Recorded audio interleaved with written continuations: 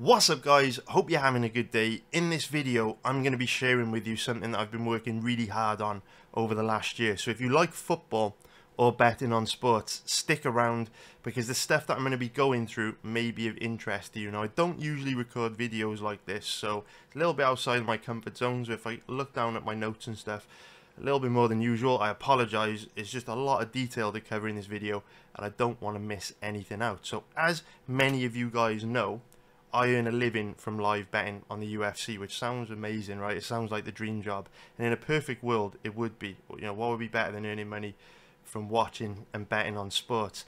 But as many of you will also know, as soon as you start to make a little bit of money, you know, betting on the UFC, betting sites will shut you down. Now, there are a few exceptions to this rule, tiny little nuances, but ultimately, it is very, very difficult to earn a lot of money live betting on the UFC, because bookies set the maximum amount of money you can bet on fighters live very small to protect themselves, and then as soon as you make just a few $1,000s profit, they will shut you down. And on my website, sorry, on my YouTube channel, we've obviously got, you know, quite a few videos, you know, which show me having accounts closed down for making too much money live betting the UFC, which is a big problem because it gives me no security at all. I don't know how much money I'm going to be earning from one month to the next because I don't know when my betting accounts are going to be closed down. I don't know how much the betting sites are going to allow me to earn from those betting accounts. So very little security with UFC live betting. And to be honest with you, it's one of those things that has been a thorn in my side since I started doing this. So I started live betting the UFC around 14 years ago now. And very, very early on, I was profitable. And I remember that feeling of euphoria when I started to grow betting accounts quite rapidly, and I was making more money than I ever thought would be possible.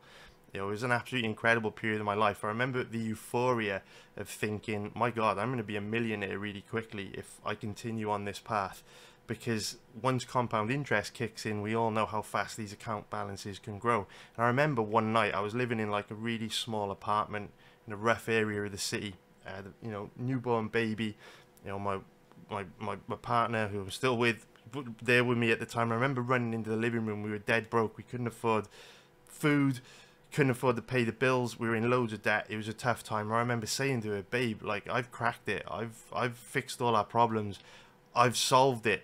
I'm going to make millions from gambling. Like, all our problems are going to be over soon. And then I remember having my first ever betting account closed down. I remember being absolutely crushed as the realization hit me that this was something that wasn't going to be able to, you know, make me financially free, make these millions, because ultimately bookies won't let you. You know, they'll shut you down far beyond, you know, you get into that level. And as a result, it's always been one of those things which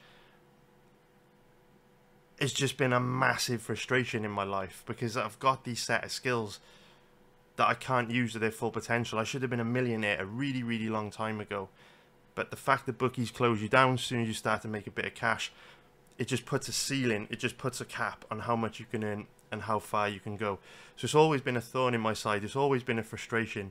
And even now, after 14 years, every single time I get a betting account closed down, it is still like a fucking dagger in my heart. It still hurts, because it's that demoralizing feeling of, you know, I've worked really hard to build this account up.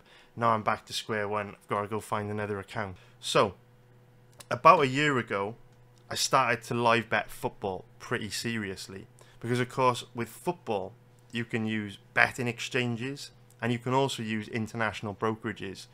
And as you can see, it's gone pretty well. And the rest of this presentation is me basically talking to you about the journey that I've been on over the last year and why now, you know, I'd like to share some of the stuff I've been working on with you guys. So why did I choose football? Well, football's always been a big part of my life. You know, there was a point in my life where if I wasn't playing football, I was talking about football to my friends. I was either watching football or, you know, I was playing on FIFA. It completely consumed me. It's always been a massive part of my life.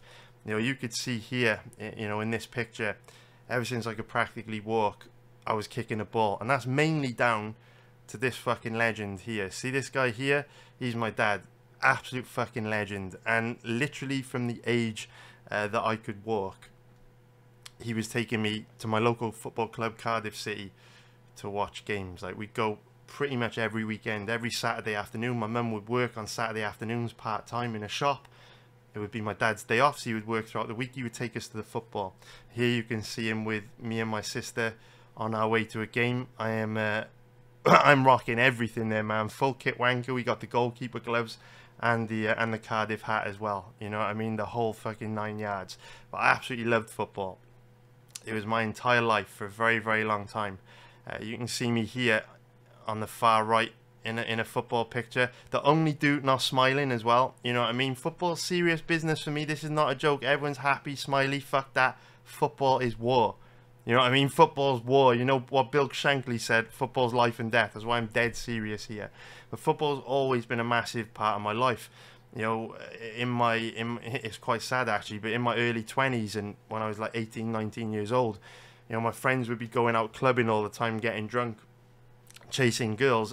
Every Saturday I would be travelling all across the UK watching my local club, Cardiff City. I've been to almost every single stadium in the UK across all the football leagues, Premier League, Championship, League 1, League 2. I've been to a lot of the stadiums in Scotland as well. Went all over the country following Cardiff. I was immensely passionate about it. But then when I had my son, at a pretty early age, I was only 23 years old when I had my son.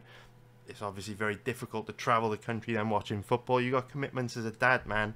And from there it all kind of fizzled out. But the reason why I picked football is because it is one of the highest liquidity sports in the world. So it's very different to UFC live betting in many ways. I'm going to talk about some of those ways now. So one of the biggest problems with live betting the UFC is, even though we all love the UFC and it is a big global sport, the problem with the UFC is it's nowhere near as big as a major sport like football. It's not on the level of NFL or NBA. It's got a good hardcore, you know, group of fans that love it, but it's not on the level of football. There's no World Cup, you know, of UFC.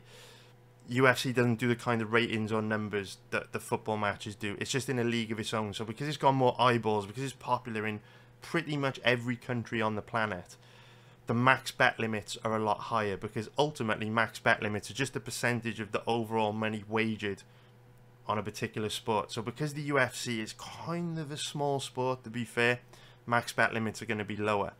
With football live betting, the sky's the limit. It's the highest liquidity sport in the world by an absolute mile.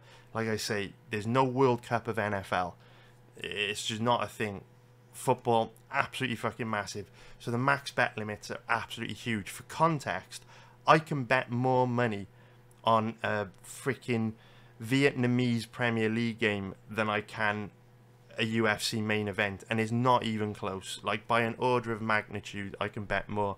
That's one of the reasons why I focused on football betting, because if I'm going to try and crack a new sport and go down a road where I'm going to be doing something which eliminates all of these issues I've had with UFC live betting over the years, I want to focus on the best of the best. So football's the perfect storm for me, because I've been passionate about it my whole life. I loved it my whole life, and it just also happens to be the highest liquidity sport in the world. And because it has got the highest liquidity in the world, it's the most popular sport in the world by a mile, you can also earn way more profit per betting account.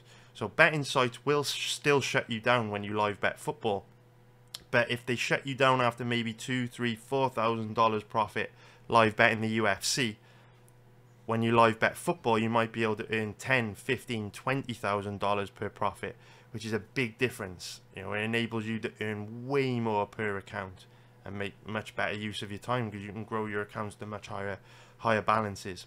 On top of that, when it comes to football live betting, you could place bets on exchanges and brokerages, which is an absolute game changer. For any of you guys in the same position as me, which will be many of my members, you know that there's virtually no liquidity available on betting exchanges for UFC, because it's, again, a very niche sport, and there just isn't very much liquidity there. The max bet limits are tiny. On top of that, On brokerages, the live betting experience is very, very poor, because we know with UFC live betting, the odds are constantly becoming suspended and changing all the time, and the brokerage acts as a middleman. So when you place the bet with a brokerage, they then have software which goes and places bets on the betting site that you can't get access to, just in China or wherever the betting site is. The problem is, if the odds change or get suspended in between the time that you place the bet on the brokerage places the bet on the actual site that you can't gain access to, then the bet will just get rejected. So brokerages in UFC live betting are not good, whereas with football the odds move much slower because liquidity is so high. They hardly ever get suspended. They only really get suspended if there's a goal or a penalty or a pending VAR decision that could result in a red card, something like that, but that's very rare. The majority of a football match, the odds are always open and they don't change that much. The reason why the odds jump around all the time on UFC live betting is because liquidity is so low. It only takes a small amount of money to move the odds a lot. But because liquidity on football is absolutely massive, it takes a lot of money to move the odds, which makes it a lot easier to get in bets on brokerages and exchanges. So that's some of the reasons how football betting is very different from UFC live betting. So now I want to talk to you guys about the journey that I've been on over the last year with football betting. So last August, July time, when the Euros were running, I started to bet on football pretty regularly, and I was doing well. And because I was doing quite well, many of you will know in my community, I started to share my bets with the guys in my VIP chat room. And if you're in my VIP chat room back then, you will remember that throughout September and October, we made absolute bank. We absolutely crushed it. We were betting the Champions League and Europa League almost every week, and the winning runs we were going on were absolutely insane. So straight away I was like, oh my god, like surely it can't be that easy. Like I might have cracked this, you know, like I'm making way more betting football than I ever have done betting the UFC. And this isn't even a sweat. Like I don't have to sit here for hours researching. Like I'm making bank. This is like the best thing ever. And then after September and October, when we'd done so well, I started to get carried away, started to feel myself, started to get overconfident. And then in November, we went into an international break where there was no more club football, no more Champions League, no more Europa League. And I steamed head first into this international break and started to bet on all the international games and got absolutely destroyed. Like it was bad, like decimated. I think I went like 1-8 or something on one of the days, which was unheard of when we were betting Champions League and Europa League. I can't remember who said this in the VIP chat room the other day, but someone said we won something like 14 bets in a row on Champions League, Europa League, and then to go from that to then the following month in this international break to go 0-8 or 1-8, something like that. I was like, well, that was fucking, that was clearly just, you know, a good run, beginner's luck. You know, obviously the bubbles burst, right? I was like, you know, everyone assumes that football, everyone says that football is the hardest sport in the world to bet because it's the highest liquidity sport, therefore the most efficient market. I was like, well, you know, it was a good run, but clearly this is not something that can be beaten. We got decimated in November and I was crushed. You know, I remember back then, you know, I was posting all my bets in the VIP chat room and, you know, guys lost a lot of money because they'd won all this cash throughout September and October when we were crushing on Champions League, Europa League, and then they gave a big chunk of it back in November. And it crushed me, man. You guys know I do not like letting people down. It is my least favorite thing to do in the world, and I feel a lot of personal responsibility for our performance. So when that happened, I was like, oh, I fucked up, man. I shouldn't have even got into this in the first place. What was I thinking? Should have just stuck to UFC. But then time's a good healer, right? And, you know, a couple days passed where I took a break and then started to dip my toe in, you know, back into the water and started betting again and started winning again when club football came back. And I didn't make this connection at the time. We'll get more into this in a little bit, but I started winning again, and that gave me encouragement to think, you know what, I was doing great. Then we had a really bad patch, but now I'm doing okay again. Like, maybe there is something to this. Maybe I can figure this shit out. Maybe I can crack it. And then after that bad patch in November, I went on to do well towards the end of the year. Like in December, I did pretty good.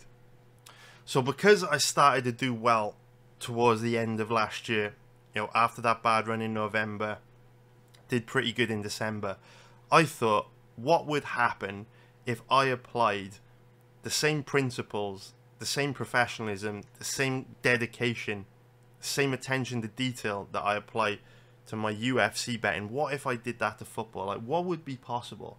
Could I be profitable at football? Can we actually do this? Can we actually crack this? Because running from last summer towards the end of 2021, I wasn't like tracking results or anything like that. I had no idea how I was performing. I had no idea what kind of bets were performing well, which ones weren't.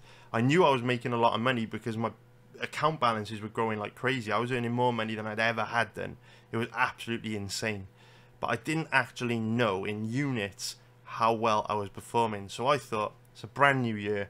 On the 1st of January, I'm going to start tracking my bets and being, you know, really serious about, you know, learning from mistakes, trying to not make mistakes, trying to control my monkey brain, control the tilt, the impulsive behavior, the temptation to chase losses, the greed, all the things that get in the way of us being profitable as gamblers. I'm going to be so dedicated to this and take it just as seriously as I take UFC betting. And I'm going to do that for a year, and I'm going to see what can be achieved after 1 year. And as you can see, straight out the gate, we started grinding out profits from the very beginning of the year. So we started the year very strong. And I was so happy with this performance, especially after November. I was still quite low on confidence at the beginning of this year because of how bad November was during that international break. And again, I started to feel that euphoria and that confidence, like, oh my God, like I can actually do this. I was doing really well at the beginning of the year. You can see here, made about 10 or over 10 units that month. And I was like, my God, we're actually doing it. It was one of those things where I couldn't believe it, because all my life, I've been, well, not all my life, but for many years now, I've been betting UFC, and I haven't been able to reach my potential because these account restrictions and closures, and finally I've found something where I can reach my potential. So then going into March, I'd made money in December, January, February, and I was really high on confidence. I was doing great, but I was only betting the top leagues. Just like going back to September and October 2021, I was only betting like Premier League, Championship, Champions League, Europa League, the top stuff. So then it got a little bit greedy, and I thought, well, if I've made, you know, all this money betting on, you know, just a small amount of football, only certain leagues, imagine how much I could make if I started betting all kinds of football. Because there's leagues running, you know, 20 hours a day, 365 days a year. You can bet football on Christmas Day if you want to. I can wake up in the morning and bet Asian and Australian football. I could bet European football in the afternoon and evening, and I can bet South American football at night. And if I do that, I'm going to make absolute millions, because if I keep this level of performance going, well, I can like 10x my results, because if I'm betting 10 times more football, I'm going to earn 10 times more money, right?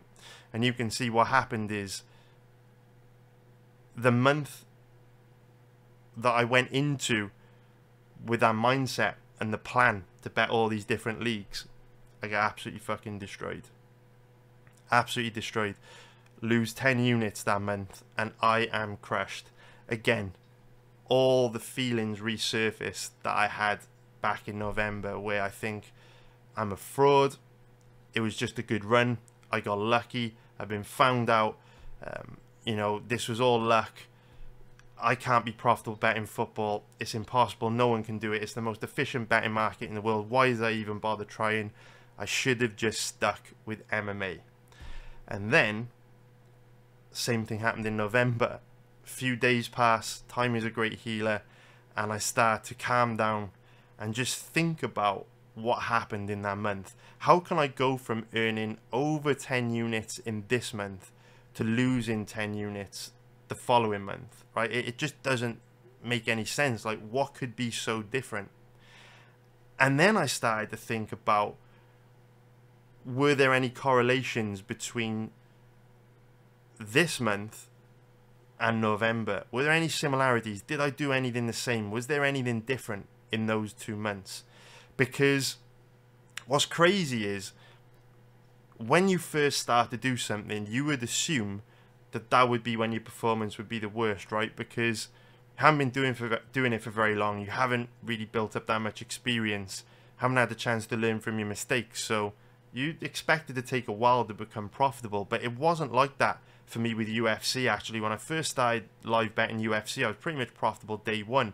And the same can be said for football. Like I say, from July 2021 to March 2022, which isn't that far off a year, I'd only had one losing month, which was November 2021, which is crazy, right? But then when I have this losing month in March, I'm like, what did I do differently in that month? What did I do differently in November? And the penny eventually dropped, where I realized I had gone away from betting top level European football. So in November, the reason why I took a big loss was because I bet international games during the international break.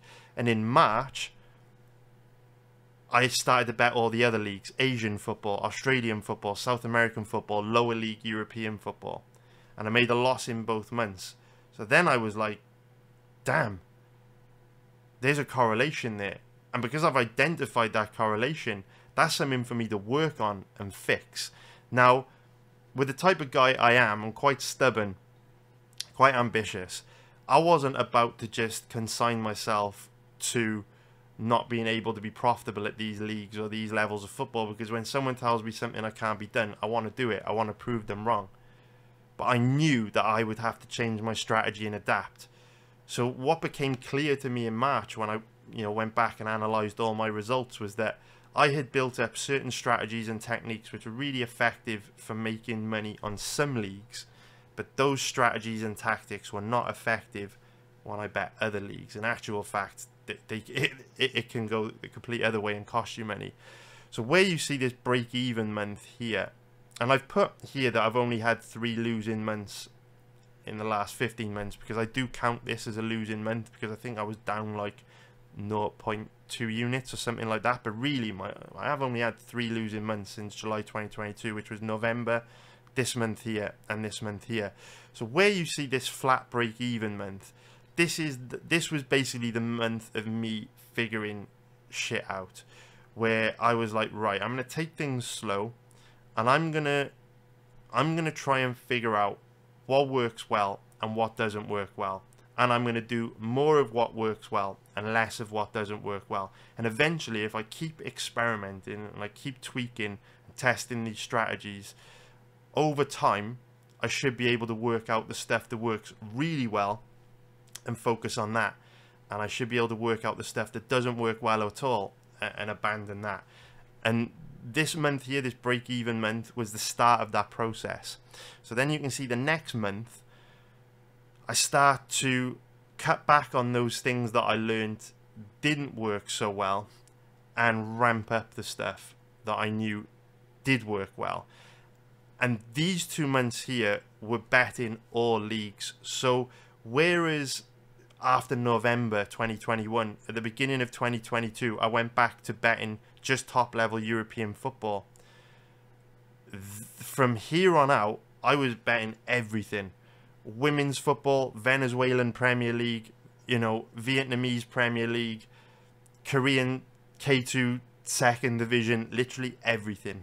So all the profits you see here, this is me betting everything, exactly the same stuff I did in this month.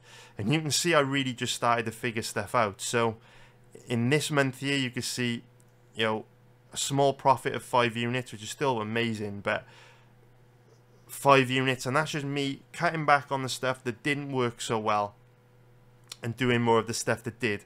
And then where you see this huge month here where I made almost 20 units of profit in a month, this was me basically going, let me just for 1 month only do the stuff that I know works really well, and I'm going to see what happens. And as you can see, the end result was an absolutely massive month with 20 units of profit. So now I'm starting to prove a concept where I've got these strategies, these tactics in my head that, you know, I've tested across a very big sample size. I know they work well, and the end result, me implementing only those, you can see, is 20 units, because I took away all the types of bets which had more risk, lower win rates, which could potentially eat into those profits and dilute my win rate, to dilute my return on investment.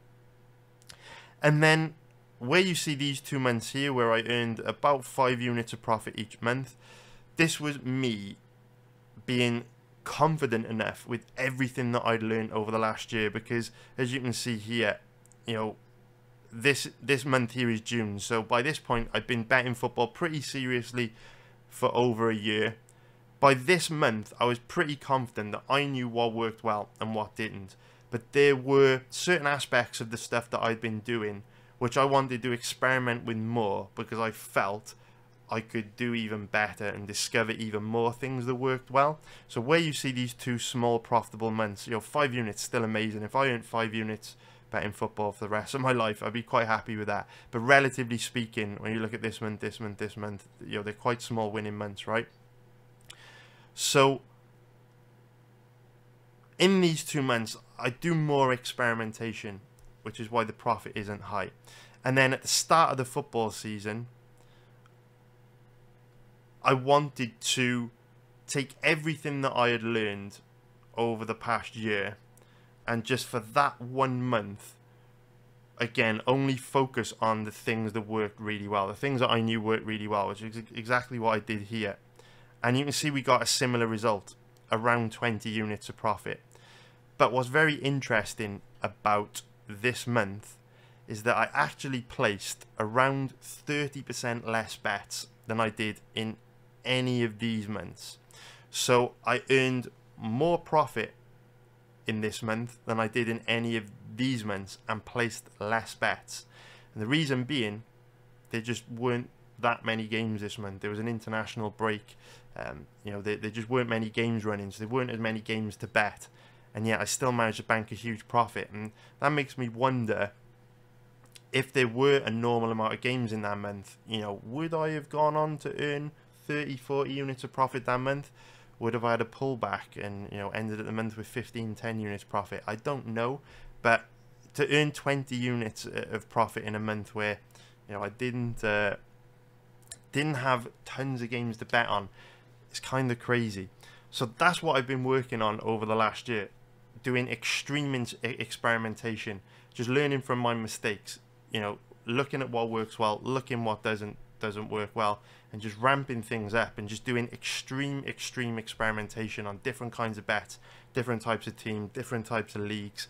It's been amazing. And at this point, because the sample size is so big that I've been able to generate this profit from, so this profit has been generated from a sample size of about 1,500 bets, which is pretty incredible considering I've placed those bets since the beginning of the year. So you guys know I've been putting in an extremely large amount of time, dedicated a lot of time to this, man. Placed 1,500 bets on football, you know, hundreds and hundreds and hundreds of hours of work since the beginning of the year. And it's paid off, because now I know that there's no way that I could produce this profit over a sample size that big unless I was onto something.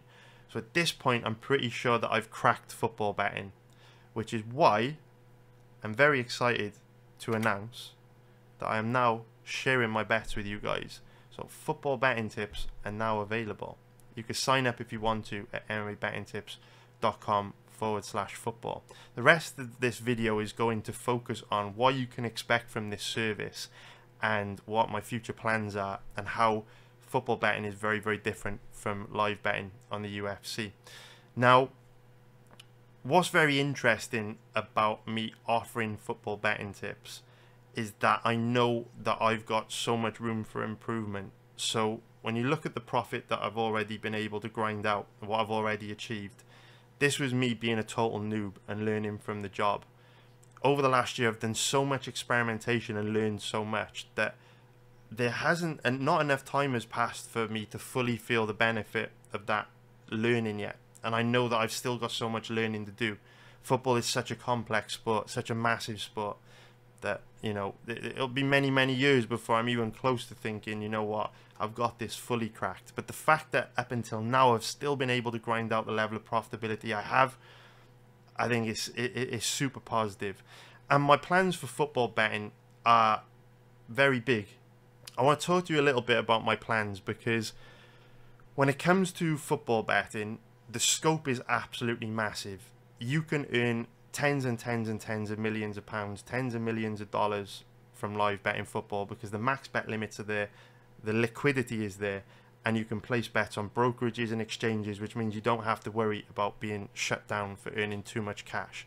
So the sky is the limit with football, and because of that, I want to maximize our potential for profitability on football as much as I can. Now, at this stage, it's early days. I have no idea what the future holds. I don't know if the bubble will burst and I'll never make money on football ever again. I don't know if, you know, I don't know if I'm going to be able to keep this going, right? Past performance doesn't indicate future results, but with the sample size I've built up, I'm pretty confident at this stage that I've cracked football betting. I know what I'm doing, and now I really want to grow things to the next level. So when it comes to the money that I'm charging for the football betting tips, I don't actually need that money. Now, of course, money is very, very nice, but I earn enough from my MMA UFC stuff to live pretty comfortable. It's not like I need the money from selling football betting tips for anything in particular. So I've got big plans for what I'm going to use that money for. So many of you guys will have heard of a business in the UK called Star Lizard. And Star Lizard is basically an analytics company which do a lot of research on different sports, predominantly football, to provide information that a betting syndicate headed up by the owner of Brighton Hove Albion Football Club, Tony Bloom, can then use to make betting decisions. And I've been doing a lot of research on this company, Star Lizard, and what I've been doing over the last year is kind of what they do, but I've been doing it on a much smaller scale, because they've got a team of around 30 analysts and I'm just me, like one set of eyes, one brain. My plans for football betting tips is to really scale things up in a big way. So what I want to do is ultimately use the money from selling football betting tips to employ analysts to increase the amount of money that we can hopefully make from betting on football. Because the way I do things at the moment is I can only focus on 2 football games at any one time. So I'll be watching one on this monitor, one on that monitor. But there's hundreds of football matches that take place every day. What I can do is train analysts in how to spot certain scenarios that can unfold in football matches which make them very favourable for live betting. I can only scan and monitor 2 games at one time to try and spot games that those scenarios start to, you know, present themselves in. But if I had extra people working for me, they could be watching 2 games each, and they could say, hey, Allsop, I'm watching this game in the Colombian Primera B. You know, this has happened, this has happened, this has happened. I think this bet, based on my training, you know, could be a good option. Could be something to look at. Do you want to come and take a look at this? And so what that would do would scale up the number of potential bets that we could have, which would obviously potentially mean a lot more profit, because I know I can train people into the things to look for which can potentially result in a really good bet.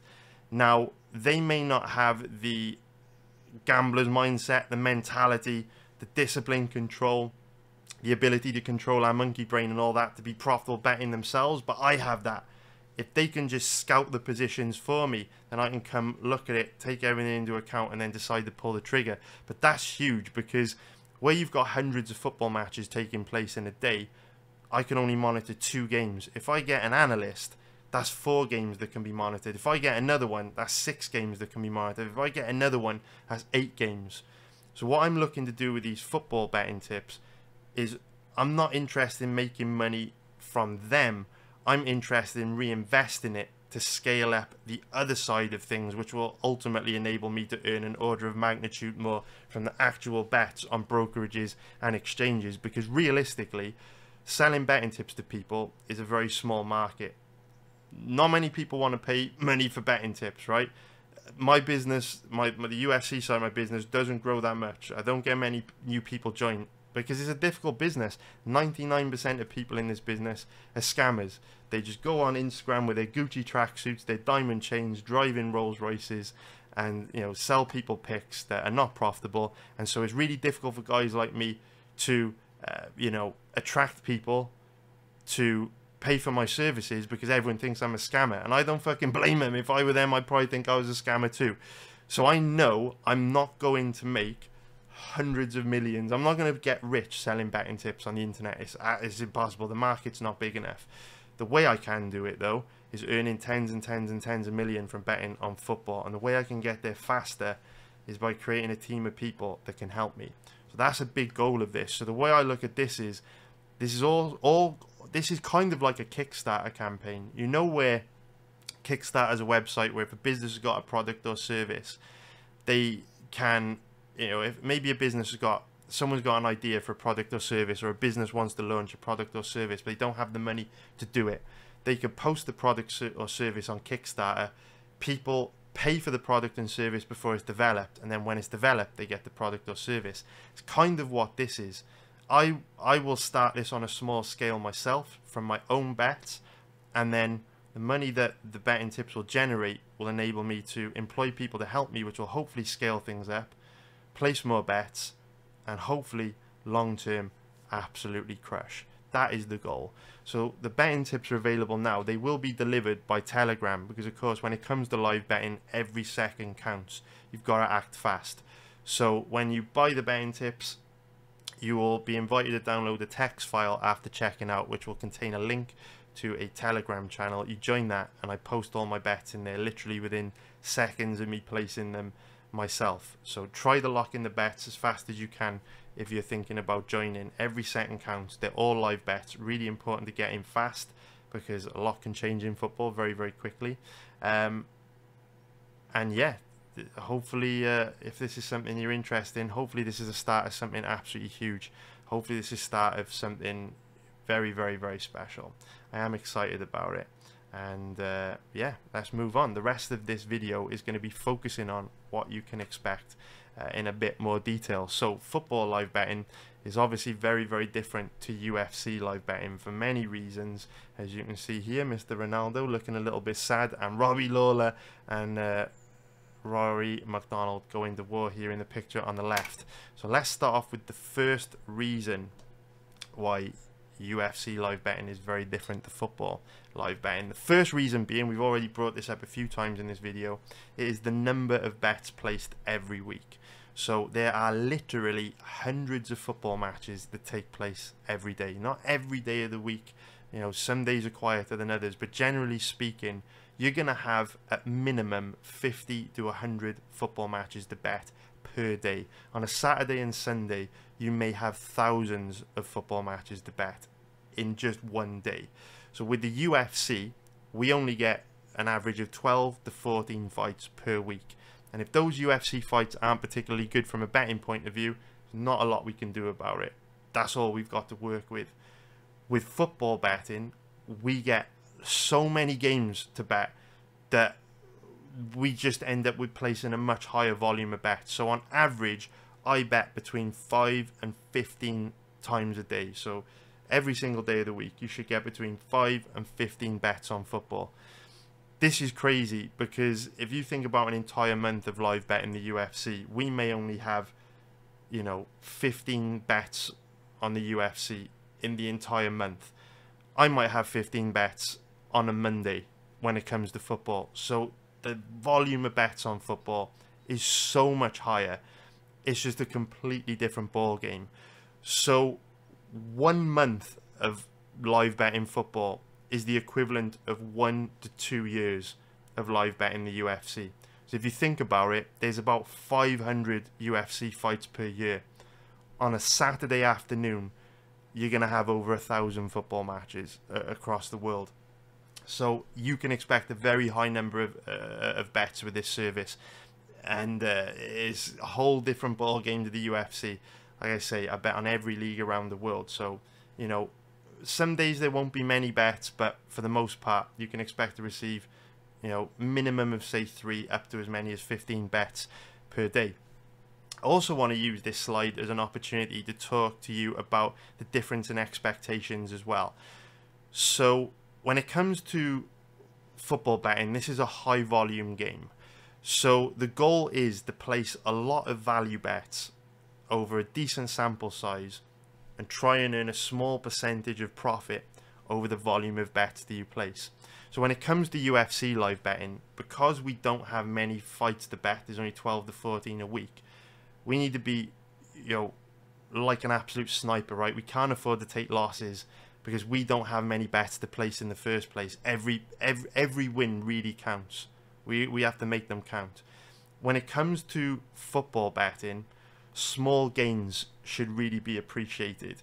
So for example, when it comes to UFC live betting, you know, we want to be making a solid unit, you know, or 2 units, a solid 3 units every weekend, because we need to, right? We only get 3 events a month.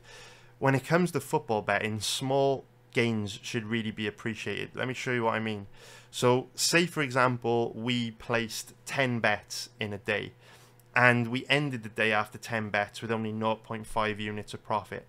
Now by UFC live betting standards, if we placed 10 bets and we only ended up with 0.5 units of profit, that would be pretty shit. We'd all be very disappointed with that. That's a bad return because you know, with 12, 14 fights a week, we got to make the most of it, right? We're only placing 2, 3 bets a weekend.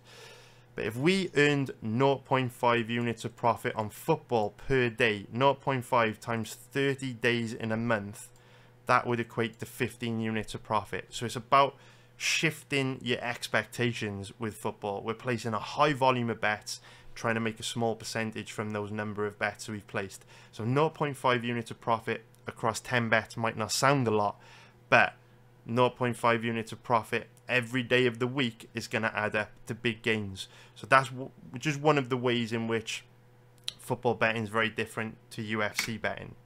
So the next way that is very different is that we can afford to be more selective. With the UFC, where we're only getting 12 to 14 fights per week, we're really at the mercy of the matchmaker, and we all know their events, which are just absolute trash for betting. There's nothing you can do. The matchups, the stylistic, you know, the way guys match up stylistically, it's just not good for betting. There's nothing we can do about it. Very few opportunities for us to make money, you know, on certain cards. Football is not like that at all, which is one of the reasons why the volume of bets I place is so high. If you've got 50 games, 100 games running on a Monday, if you've got 1,000 games running on a Saturday, you're going to be able to find a lot of bets, and you can focus on the high quality bets that you know are value bets. You know, you haven't got to take high risk gambles, which, you know, marginal bit of value here and there on the UFC, because, you know, that's all you've got to work with. With football, you can sit back, relax, be patient, chill, calm, and only fire when you see a really strong position. And this is one of the things that I absolutely love about betting football. So at this point, you're probably thinking, well, our win rate when we live bet the UFC is insane, right? We make a lot of money live betting the UFC, and our win rate is very, very high. Some people wouldn't even believe how high our win rate is live betting the UFC.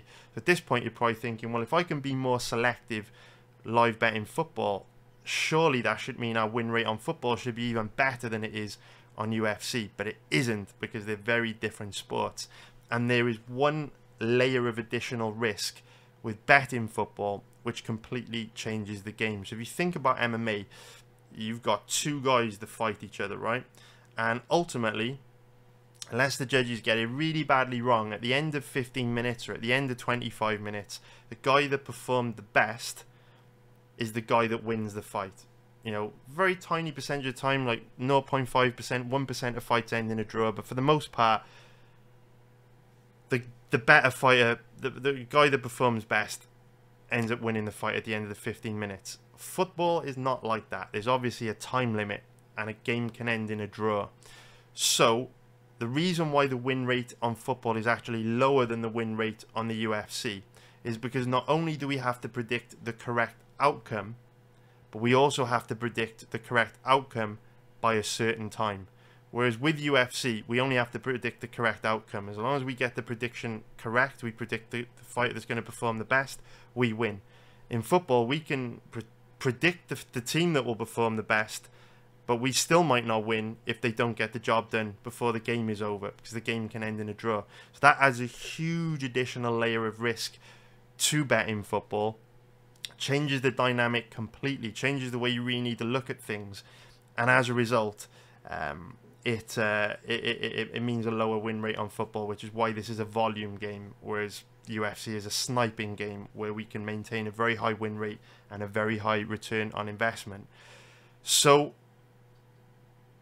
having said that, what this does do, having such a huge sample size of football games to bet on and being more selective, that does enable us to use our psychological edge to be profitable. So you guys know I talk a lot about how it's easy picking winners in sports. It is not difficult to be profitable betting UFC or profitable betting football. We can all pick winners. The difficult thing is controlling our monkey brains, controlling the impulsive behavior, the tilt, the greed, the temptation to chase losses, the pressure, the anxiety, the stress, the self-doubt, the feeling of imposter syndrome. All these things are what are difficult to make it, profitable as a long-term better on any sport. But once you've trained your brain to have that gambler's mindset, which I have, I've obviously been doing this a long time, that can give us a huge edge. Because now, not only do we have the mentality to be profitable betting on sports, but we also have a huge pool of games to pick our spots from. And we're not going to be tempted to go bet a game that we know isn't good for betting, because we've trained our brain to just stay away, walk away, and not be greedy and not get sucked in. So that's something interesting for us to think about as well. So another reason why UFC live betting is very, very different to football live betting is that it comes with extreme variance every month. And here you can see a young Feyenoord fan who is not very happy over something, and then some euphoric England fans celebrating something England have clearly done very, very well there. So expect extreme variance with football. And I do mean extreme, because what you've got to think about is, if we know that there are 500 bets, if we know that on average there are 500 fights a year for UFC, and we know that there are more than 500 games on a single Saturday with football, and we know that 1 month of football betting is the equivalent to 1 to 2 years of UFC betting, what that means is all the highs and lows that you'll experience in 1 to 2 years of live betting UFC with me will be condensed down into 1 month of football betting. So during just 1 month of football betting, you are going to feel the highest highs where you feel invincible and euphoric, and you feel like I'm going to be a fucking billionaire this time next year and nothing can stop me. Trust me, I've felt all this. The highest of highs where you'll win 15 bets in a row. And then you'll also be brought right back down to earth and crushed, losing 10 bets in a row, getting decimated, feeling the bubble has burst, feeling you've just been lucky up until this point and it's all over and it's the end of the world. You will get that feeling, both those feelings, every month. And I've literally had both those feelings every month for the last, since January, when I've been taking this really seriously. So just be ready for that. Obviously, for the most part, we make a profit almost every month live betting UFC. But recently, back in June, we had that really bad run, right? Now, since then, we've gone 20-2 on our last 22 bets. So we've bounced back in a really big way. But we all felt a lot of pain back in June, right? We all remember how bad it was, how crazy things got. Prepare to feel that every month. There are literally at least 1 or 2 days every month where I feel like quitting. I feel like I can't do this. I'm a total fraud. I've got I get major imposter syndrome, and I'm like, what was I thinking? Like, there's no way I can do this. And then a few days pass, get my head back in the game, and I bounce back.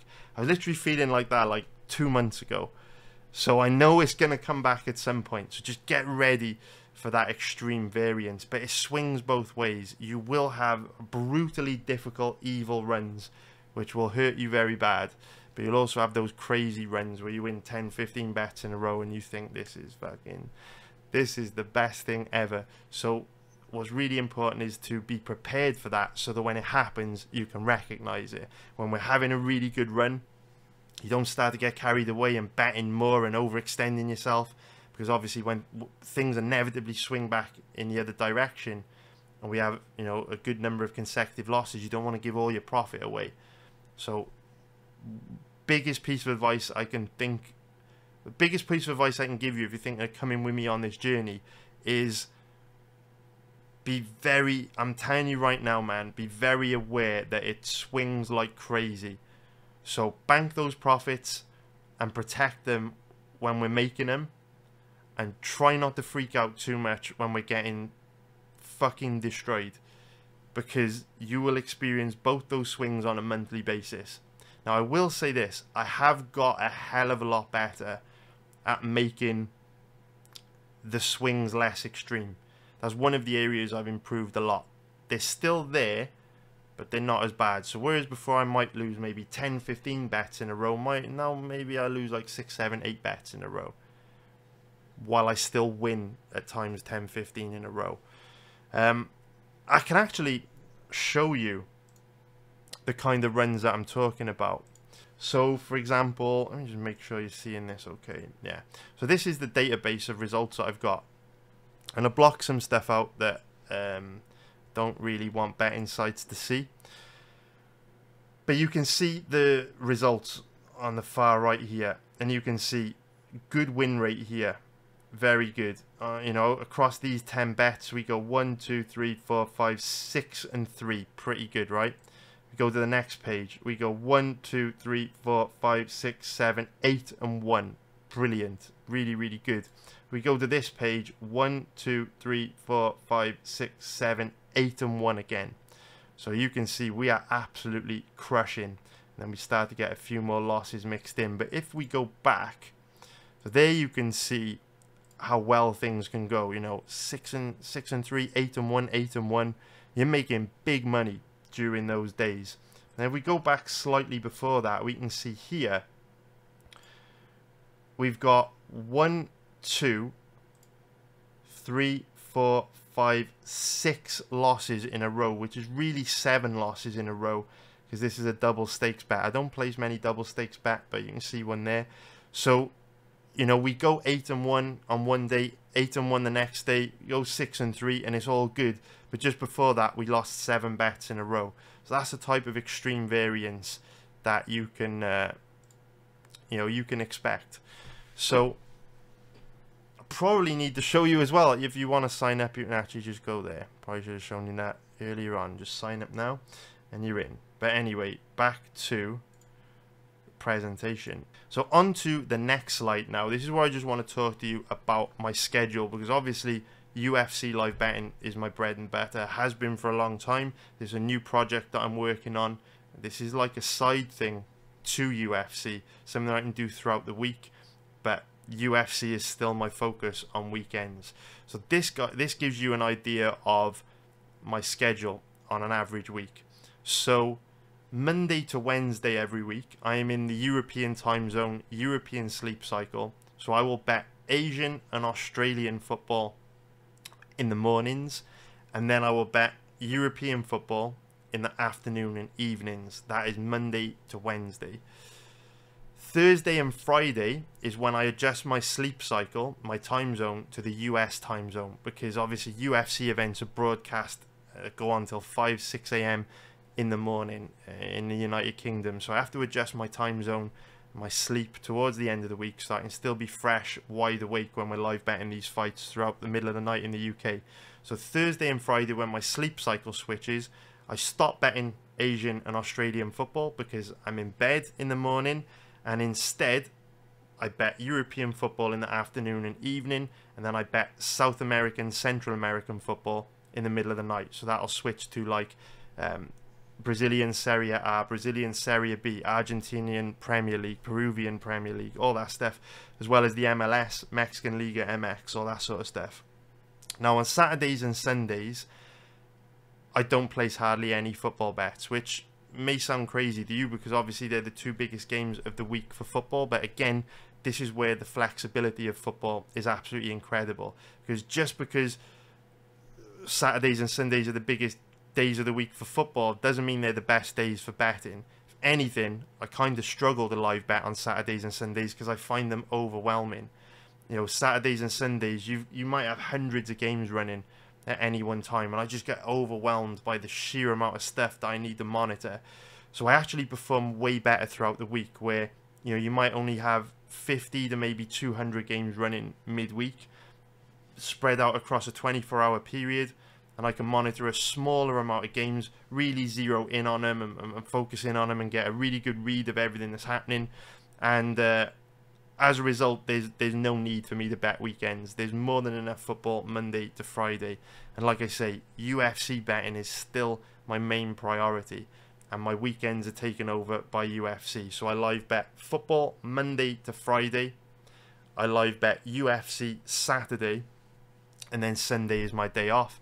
My wife would kill me if I live bet on Sundays. Now, having said that, I do still place bets on Saturdays and Sundays, but I don't want you to kind of expect them. So from Monday to Friday, you can expect a lot of bets from me. Saturdays and Sundays, I'll just kind of dip in and out whenever I can. There's no promises. So this slide is also a really important one. I've titled it Not for Entertainment, and what I mean by that is, with UFC live betting, we're all huge fans of the sport, and every Saturday night when we all turn up to live bet the fights is almost like an event. We get hyped up in the chat room throughout the week, and then there's like a buzz just before the event starts, and we get crazy hyped right while the event is taking place.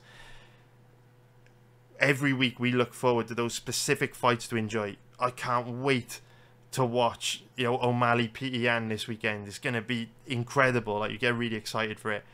Football is not like that at all. So towards the end of last year, where I was sharing a lot of bets in the VIP chat room, people would come in and be like, oh, I can't wait for the Man City game tonight.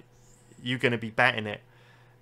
And I still kind of get a little bit of that now at times. And I want you guys to know right now, football betting's not like that. As you can see here, we've got a picture of some women's football, got a picture of a game in the Korean Premier League here, and then you've got the highest level of the sport, Erling Haaland for Man City. But my approach to football is I focus on the games which are going to be more lucrative from a betting point of view. So say for example, it's a Tuesday and you've got massive Champions League games that night. Say Man City are playing Real Madrid. This isn't about, oh, I can't wait to live bet that game tonight with Chris. You know, can't wait. I'm really looking forward to Man City, Real Madrid. It's going to be a great game. I can't wait to live bet it. It's not like that at all. I won't be super focused on any specific game. Like, I won't wake up in the morning and be like, oh my God, Barcelona, Bayern Munich in Champions League tonight. I can't wait for that. I can't wait to sit down in my pants and watch that game. It's not like that at all. What I will do is identify games I think could be very good for betting, and I will focus on them instead. So as an example, if I bring this back up, so as you can see, I'm wearing an old Cardiff City shirt here. I grew up watching low-level English football. My hometown club, Cardiff City, were in League 2, League 1 pretty much my entire childhood. So I've got a pretty good read and understanding of how games at that level work, probably more so than the highest level, Champions League, Premier League. So I tend to perform really well on those leagues. Take a look. So if I put in English League 1, you can see that even though the sample size is still pretty small, I've gone 1, 2, 3, 4, 5 and 1 on English League 1 bets. If we look at English League 2, you can see I've gone 3 and 1. And if I look at the English National League, you can see that I've gone 1, 2, 3, 4, 5, 6 and 0. So again, small sample sizes. And the reason why it's a small sample size is games at this level don't tend to be televised, so they're harder to watch. But as you can see, when they are on, I do perform, really well betting that level of football.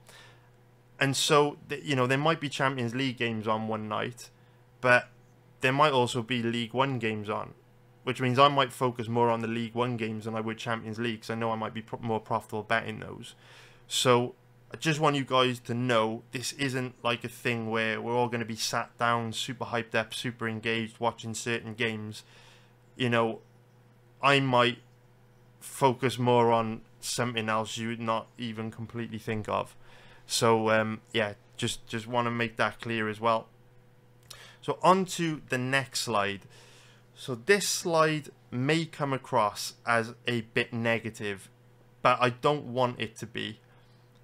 I'm going to explain to you why I've chosen to not do certain things, and I hope that you will appreciate where I'm coming from. So earlier on in the video, I said that I am 100% confident over the sample size that I've built up that I have cracked football, and I know for the rest of my life I can now make money betting on football. However, when you do start to share your bets with other people, that adds a whole nother layer of difficulty, because now you're not just responsible for your own activity and your own performance, but you've got to manage the weight and the pressure and expectations of other people, which can have a really big impact on your performance. So I know that I'm profitable betting on football for the rest of my life, but I don't know if I can be profitable carrying the weight of, and the pressure of everyone else's expectations, the stress that comes with that. So as a result, there will not be any commentary and there won't be any chat room for football betting. So with UFC betting, we have so much engagement. I talked to you guys about the bets. We do everything together, and that's because I've been betting UFC for 14 years. So I've built up that knowledge, I've built up that experience, I've trained my brain to manage the weight of people's expectations, the pressure, the anxiety that comes from having people rely on you. I can cope with all that with UFC, but I don't feel at all confident that I can do that with football, because it's still early days. I'm still a noob, I'm still learning. I do have a good sample size, but ultimately I still have been doing this for a year. So I'm terrified that if I put a chat room in for football betting and start to engage with you guys, I'm really worried that the collective group euphoria and negativity can really affect my judgment and my performance, because I do feel the pressure, man, in UFC. I'm very good at managing it with UFC, but it took a long time for me to get there. It took a long time for me to train my brain. And I just remember what it was like back in June when we were having a bad run with the UFC. And I was feeling a lot of pressure, a hell of a lot of pressure. And I had the experience to deal with that pressure, work through it, and come out the other end where we're now, 20-2 on our last 22 bets. And of course, I've been through this so many times in the past, which has helped me build up that experience to always be able to bounce back. But I am totally not confident in my ability to manage that emotional side of the game with football. And I think that's probably the biggest risk factor to you joining this service if you're interested. I know with like 99% certainty I'm profitable betting football, but I don't know how I'm going to cope and perform when everyone else jumps on board, because it changes the game, man. The pressure is a killer. It makes things a lot more difficult. So I'm not going to have a chat room for football, and I would really appreciate it if you guys didn't take the football betting discussion into the VIP chat room, because when we're doing well on UFC, it's like crazy euphoric and it's amazing. But it goes back to what I was saying earlier on. where you've got to keep your fucking head in the game with football betting because it's so swingy. If you don't manage your emotions, the universe will punch you so hard in the dick because it swings extreme both ways. So what I don't want is for there to be all this euphoria in the chat room when we're doing well on football. Everyone's getting hyped up, which can have, it can have an impact on me and how I'm feeling. I'm trying to control that and suppress it because I've learned that that can be dangerous for me. And then, when we're doing bad, it's all negative and doom and gloom and football's terrible and, we're so unlucky, blah, blah, blah. And then that gets me down and I start to lose confidence. I start to get imposter syndrome. I start thinking, oh my God, am I a fraud? Should I have done this? Did I jump in too soon? So I just, zero engagement. I'm hoping that'll help me manage the mental aspect of what I'm trying to do better. And in time, I hope to get better. I hope to, develop a stronger mindset and get better at dealing with this. And then in the future, we can bring in that engagement we have with UFC and we can bring in, a chat room and things like that. But right now in this early stage, I just want to be kind of distant, if I'm honest with you. So, by all means, talk about football and stuff in the VIP chat room. Talk about how we're doing. We can discuss this, discuss football, no problem. But I really would appreciate it if, say we win or have some good times. There's not, fucking crazy euphoria in the VIP chat room. Then if we hit a bad patch, it's like fucking death and destruction in the chat room. I really, really, really, really appreciate it. If you're jumping on board at this really early stage, I would just really appreciate that because that kind of stuff really can affect my performance, and it is the biggest risk to this service failing, and really probably the only risk, if I'm being completely honest with you. The second thing that I want to let you guys know is obviously when it comes to UFC betting, I give you guys a lot of detail, a lot of depth, a lot of strategy, a lot of tactics. I share with you guys every single little detail as to why I've placed a bet, why I think a bet is value, and I give everything away, man. I am a completely open book when it comes to UFC. But unfortunately, that has backfired big time over the years, because over the last 14 years since I started betting on the UFC, it has become harder and harder and harder and harder to make money betting the UFC. And I think that I am a big part of that problem. When I first started on this journey, a very long time ago, there were literally only 2 MMA handicappers online, myself and Luca Fury. Now there are fucking hundreds of people breaking down fights, and I don't want to blow my own trumpet, but a lot of these guys have kind of copied stuff I've done, taken principles and stuff they've learned from me and content that I've produced, and as a result,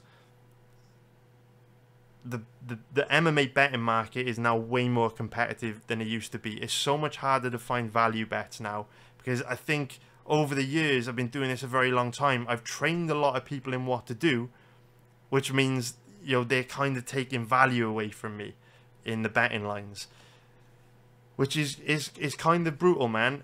And you look at the way things work in UFC live betting. I share all my strategies and the way we do things, and then if people leave the live betting group, they learn so much, and then they can go bet for themselves, and again, they're taking away liquidity from us, they're taking value away from us in the UFC live betting market. Ultimately, betting markets are competitive marketplaces. The more money that gets wagered on something, the faster the odds decline.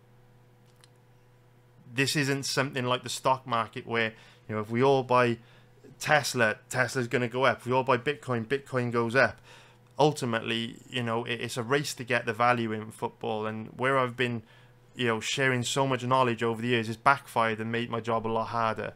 So I don't want to make the same mistake with football. So as a result, I'm not going to be sharing any strategies or any explanations of the logic behind each bet. I'm going to share the bet, and that is it. That's all the information you're going to get. And that's not to be a dick, but that's to protect the longevity of what I'm trying to do. I hope that by keeping the secret sauce secret, these strategies that I use to be profitable betting football will still be profitable a very, very long time from now. And by the time people work out what I'm doing, I'll probably be on a fucking yacht somewhere, like all the fucking dicks on Instagram wearing diamond chains and Gucci tracksuits and all that stuff. So yeah, will not be sharing any information on the logic behind the bet at all. So I will also not be giving any personalized advice or responding to questions about individual bets. And this is because when people do this, it puts me in a very difficult position. So this time last year when I first started sharing bets on the VIP chat room, I would post a bet. I would say, okay, I bet on Man City to win or PSG to win. 10 minutes later, someone would turn up in the VIP chat room and say, I just turned up, shall I still place the bet? What I'm basically trying to say is, right, say someone turns up 10 minutes later and they're like, shall I still place the bet? Well, a lot has changed in 10 minutes. It's not the same bet anymore. The odds have changed a lot. The risk to reward ratio has changed a lot. The dynamic of the game has changed a lot. So in 10 minutes time, it's a completely different bet that I have to reevaluate. So if I say no, don't place the bet now, it's a completely different bet, and it then wins, I look like a dick. If I say yes, the bet is still good, go place the bet, and it loses, I look like a dick. So I am just putting the bets out there into the universe at the odds they are, at the time they are, and that is it. Because the problem with football is a lot can change in a short space of time. The odds are constantly moving, and not only that, there's loads of ways to bet the same thing. So I might recommend a bet on, say, you know, Bayern Munich to win, and then someone else 15 minutes later might pop up and be like, oh, instead of Bayern to win now, would you recommend betting on over 2.5 goals in the game? And I'm like, oh, fuck, like, I don't know, man. 15 minutes ago, Bayern were a good bet, but a lot has changed since then. They're not a good bet anymore, or maybe they are. Maybe the over-under is a better bet. I don't know. So I'm not going to be responding to any questions about that or giving any personalized advice at all. Like nothing, nada, zip, because it's just going to get out of control. With the amount of bets we're going to be placing, with the range of bets you can place on football, with how much can change in a short space of time, if I were to go down that road, I would literally not ever bet on anything. I would just literally be sat there answering questions all day. On top of that, I can't have people DM me and be like, oh, what do you think about this bet in this game? What do you think about this bet in this game? Because again, once we start on this football journey, there's literally hundreds of bets a day, or hundreds of games a day. People are going to be DMing me, asking me for advice on different games and stuff that I'm not even focused on. Like, it's just too much. So I can't do it, man. And on top of that, for the same reason, there will be no reviewing or analysing of bets after games have finished. And again, this is because I don't want to drive myself crazy.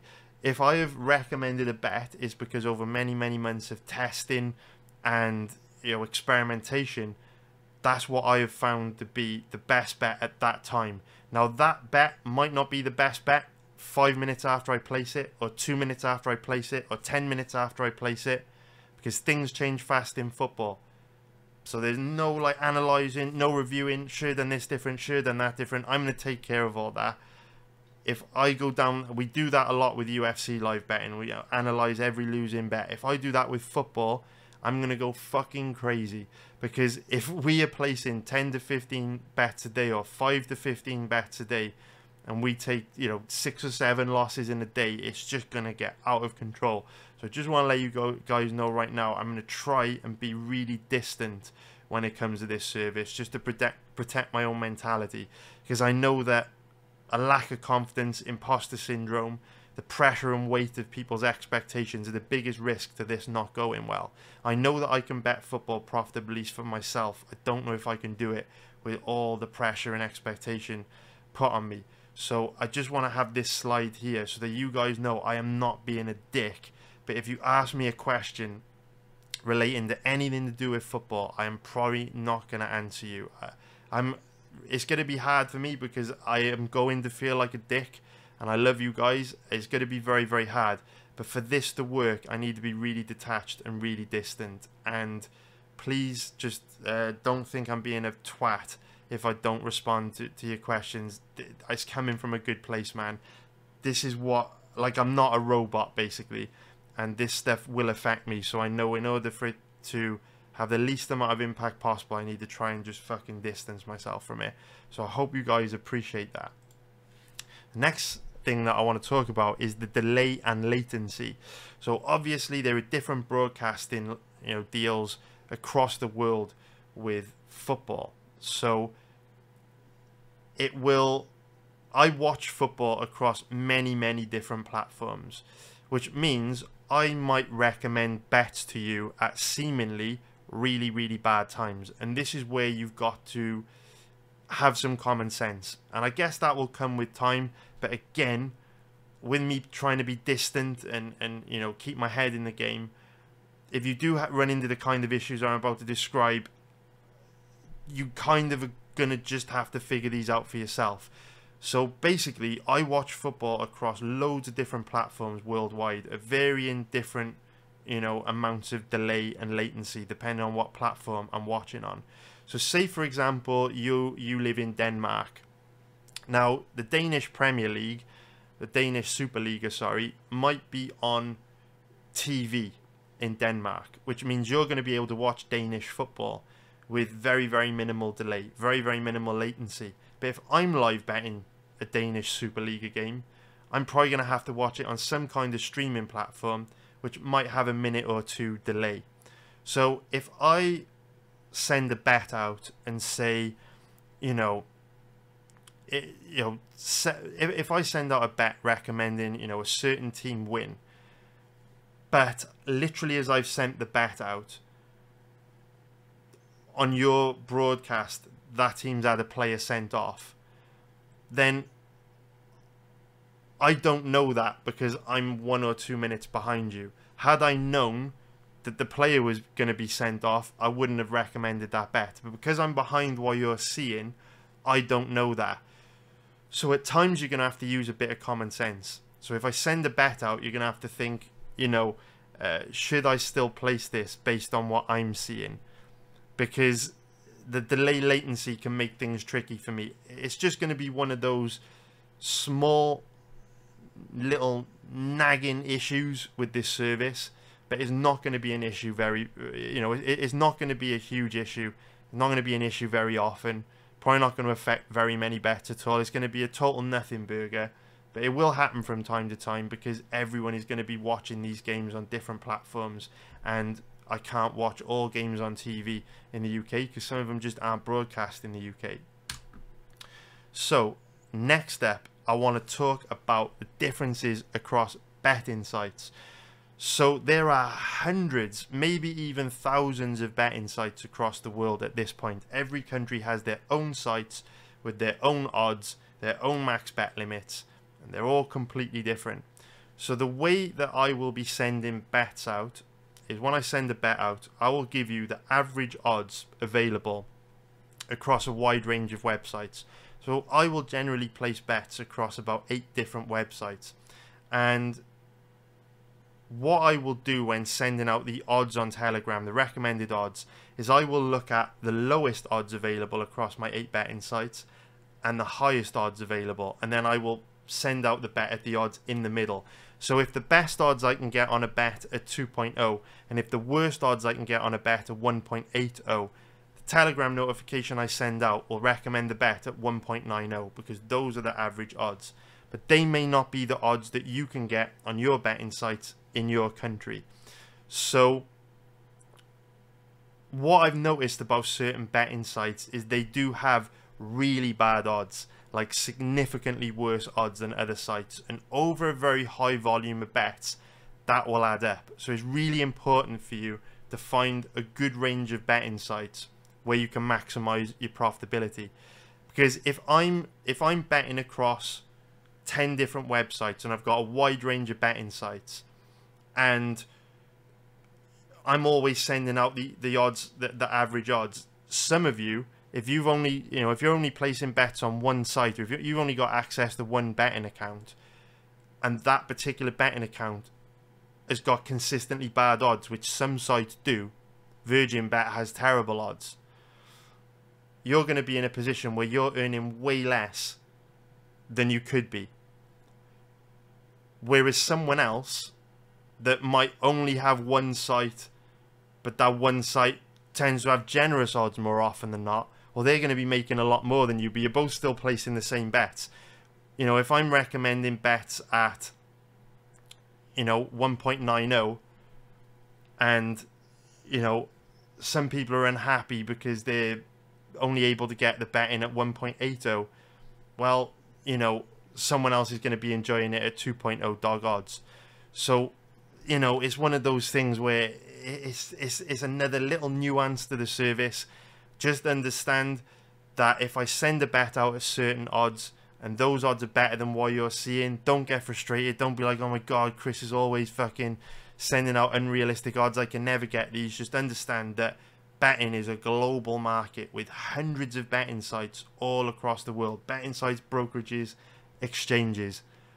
The odds I'm sending out are an average available across a very nice, diverse range of sites. So I'm not just picking the best ones. I am giving you a range. So just know that. Just know that. It's good to have a range of different sites. So, next thing that I want to talk about is different betting tactics and different options we have to make money that are not available to us when we bet on the UFC. So this is going to be well outside of people's comfort zone, and one of the things that you're going to need to come to learn to expect from betting football. Now, I don't use these tactics that often. This isn't like a massive part of my overall betting strategy, but it is something that I do from time to time.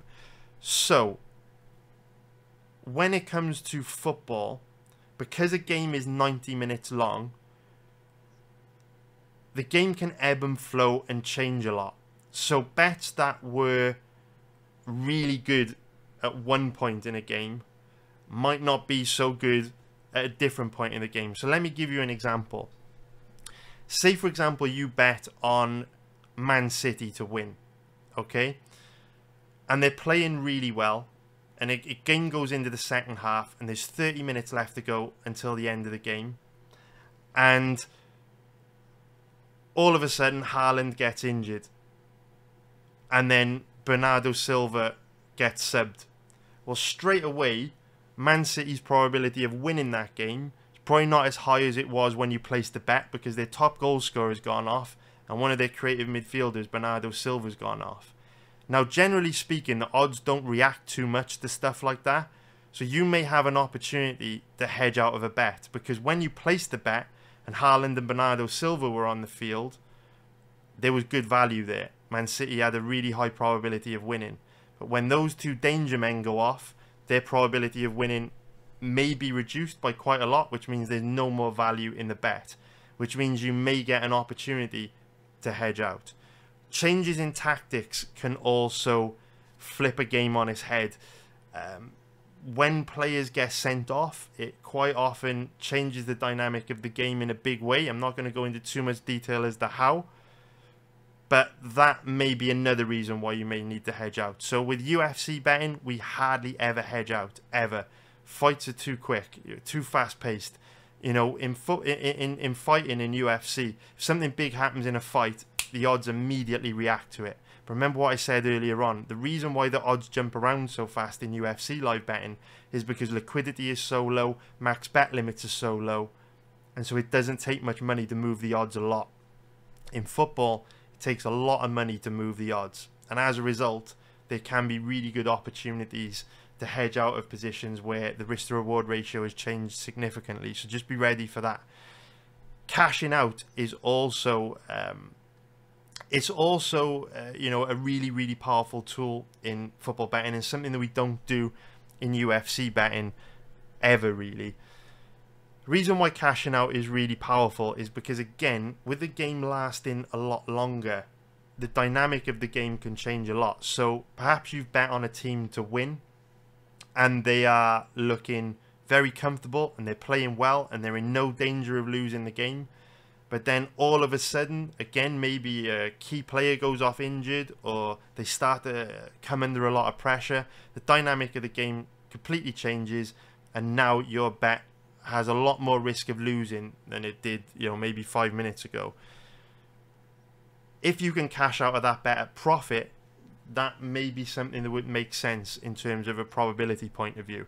Again, it's not something I do that often, but again, it is an option that we can use to make money betting on football. So just be ready. That's another tactic I use. Now, the third tactic I use at times is really gonna fuck with people quite bad. It is going to fuck with people, and it is a very different approach to betting from UFC. So time-based betting, I don't even know what to call this, but basically there may be situations where I recommend a bet that makes absolutely no sense to you, like absolutely no sense. I'm actually gonna, I need to keep the secret so secret, but I'm not gonna actually go into too much detail on this one. But there may be times when you're watching a game and I will recommend a bet that makes absolutely no sense to you or any other logical person. Just know when I do that, there's method to the madness, and there's usually a reason why I'm doing it. And the time-based betting element of that is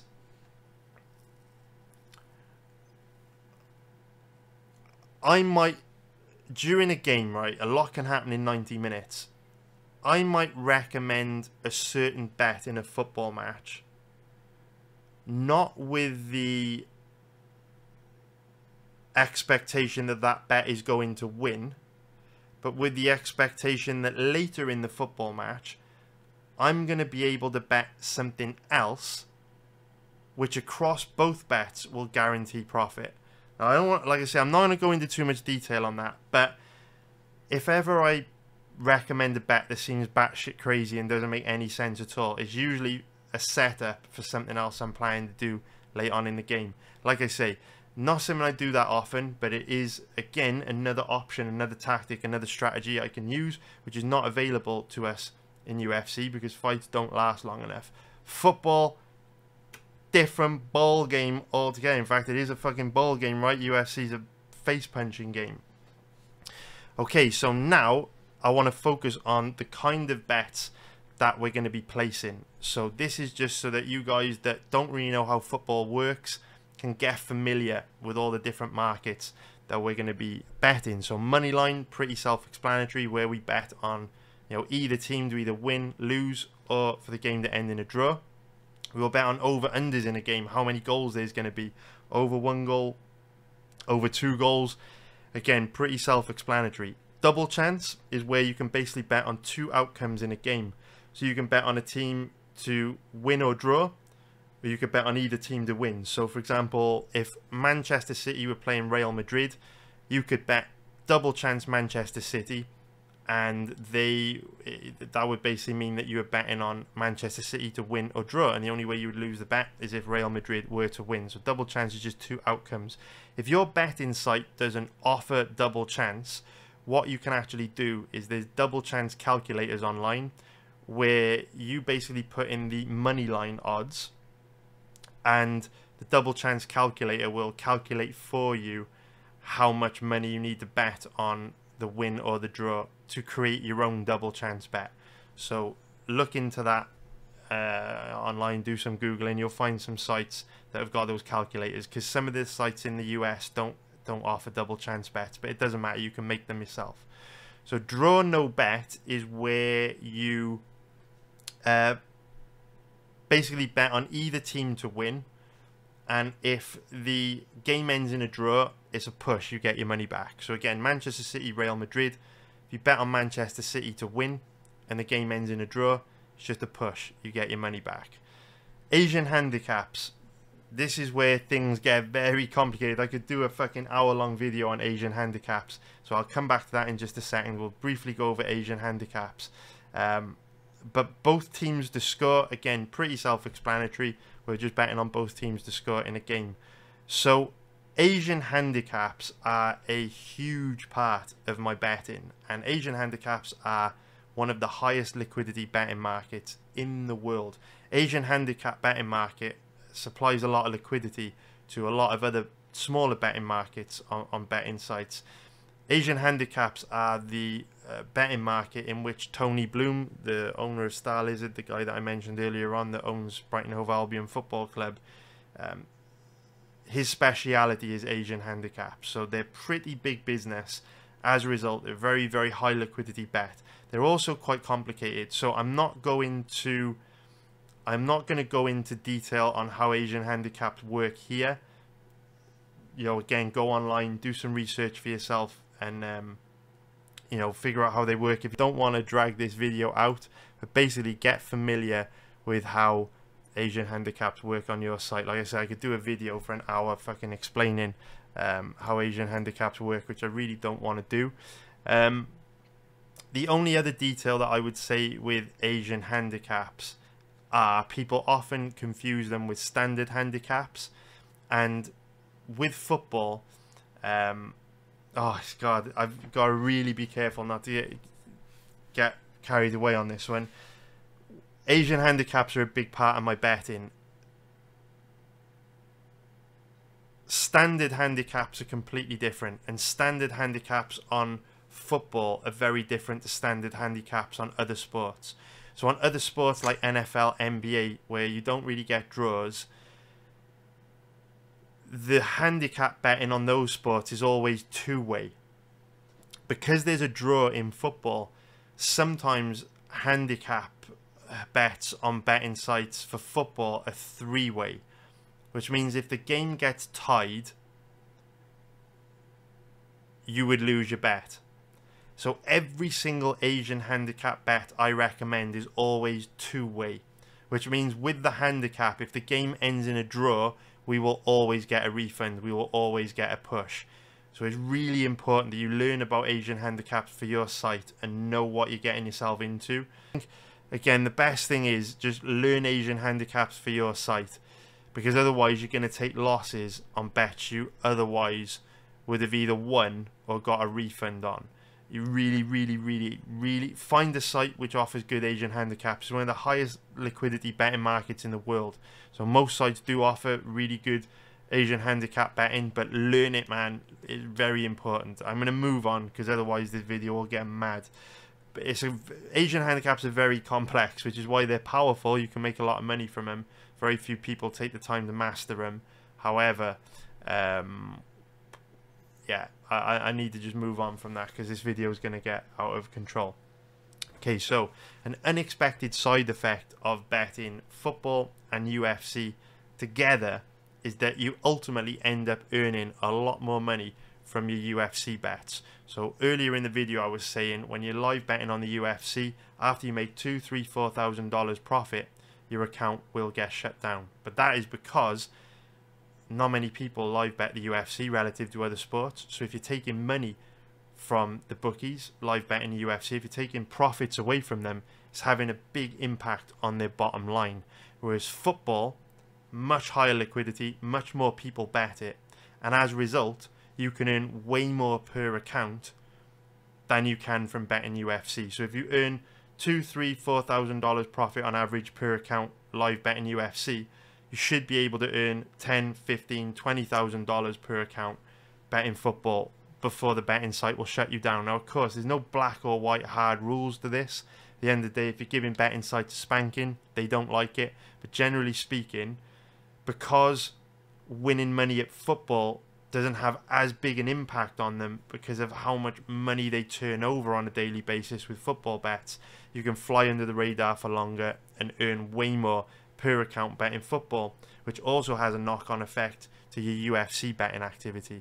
Because think about it, if you're betting, you know, if you're betting hundreds or if you're betting thousands of dollars on football every day of the week, and then you just turn up on Saturday nights and bet a few thousand on UFC, it doesn't matter how well you're doing on UFC, they're going to allow you to keep your betting account open because of all the volume that you're placing throughout the week. It dilutes your betting activity in UFC, which allows you to keep your betting account open longer earn more profit from your UFC bets by being mixed in with all your football betting activity. So the two, betting on the two sports works really, really well together. And like I say, I've been able to earn more money from, you know, betting both sports together than I ever did on UFC. One very, very large betting site usually will shut you down by the time you've earned $3,000 profit live betting UFC. And I've never been able to get an account balance on this particular site past $5,000. Towards the end of last year, I managed to rack up an account balance on that site over $30,000 by betting football and UFC together. So the two bets work very well together. Then finally, we're going to wrap it up by talking about pricing, everyone's least favorite thing to talk about, and how much I'm going to be charging for this. I'm trying to explain to you the reason why the cost is the cost. So the price of football bets is going to be pretty expensive, because ultimately, if you look at the chart, if you look at my profitability up until this point, if I keep that level of performance going, it doesn't take a rocket scientist to work that very quickly people are going to be able to make serious cash from this. Now, that isn't to hype people up and get them to go and buy these betting tips. That's just being realistic, right? If you look at the performance up until this point, if you keep that going, you can make pretty big gains very, very quickly, and the price needs to reflect that. You know, if I'm going to be sat there 6, 7, 8, 9, 10 hours a day betting football, you know, I should get a bit back for that, right? And that's why the price is a lot more expensive than with UFC, because it's the amount of extra time, the amount of extra work, all the experience that's gone into it, and the fact that, again, you'll be getting, you know, 3, 4, 5 to 10 bets almost every day of the week. You know, like we've already said a few times, 1 month of UFC betting is the equivalent of 1 month of football betting is the equivalent to 1 to 2 years of UFC betting. So while the individual price on a monthly basis might sound like a lot, it's actually peanuts when you break it down in relative terms, because of how much activity there's going to be on a daily basis, and the fact that you don't have to worry about account closures, you have to worry about, you know, betting restrictions, low max bet limits. The sky is the limit with football. Serious money can be made betting football. It's the highest liquidity sport in the world, and the price reflects that. So there's no subscriptions with the football betting. So the way that it's going to work is every single calendar month in the year, the landscape for football betting looks different. In June and July, you have an off season. You know, we've got a World Cup coming up in November. You know, some months have an international break, which aren't as good for betting. And as a result, I'm going to be pricing the football bets I'm going to be basically changing the price of the football bets every month in line with what the landscape looks like for that month. So, for example, October, the month we're going into, it's like the most packed, stacked month of football I have ever seen in my life. Because there's a World Cup in November, they're trying to cram all the matches that would have taken place in November either side of it in October and December. So October's got like double the amount of games it would usually have in a normal month. So for that reason, pricing is going to be quite high. But then in the summer, in July, when it's the off season, there's not many leagues running, well, I can't charge a high price because there's barely any football running, so it's going to be a lot lower. So the price will change every month. The way it will work is the Telegram link will expire at the end of every month. Every month there will be a new Telegram link for a new Telegram channel, and you'll basically, if you want to, you know, buy access to that Telegram group, get those notifications at the beginning of every new month, and the price will change every month in accordance to, you know, the football, you know, the amount of football we've got. Another thing that will impact price is obviously performance. If I perform really bad, if I don't start doing that well, you know, if we don't start to make much profit, price is going to come down a lot. If I start banging out 20, 30, 40 unit profits regularly, price is going to go up a lot. And that's why you've got at the other end of the scale here, price of $2,000 plus a month. Because if I'm going to start to average, you know, 20 to 30 units of profit a month, which I do think is possible based on everything that I've learned, you know, and maybe in 1-2 years from now, if we start banging out those levels of profitability, there's no way that I can give out, you know, those kind of bets at that level of profitability for just a few $100. Is not going to happen. So variable pricing will reflect performance and the betting environment, the type of games we've got. So I hope that makes sense to you.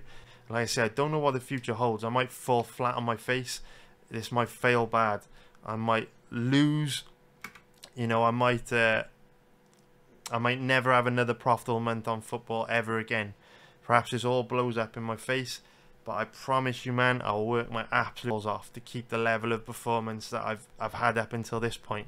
I've put so much time into this that I would be gutted if it doesn't work out, man.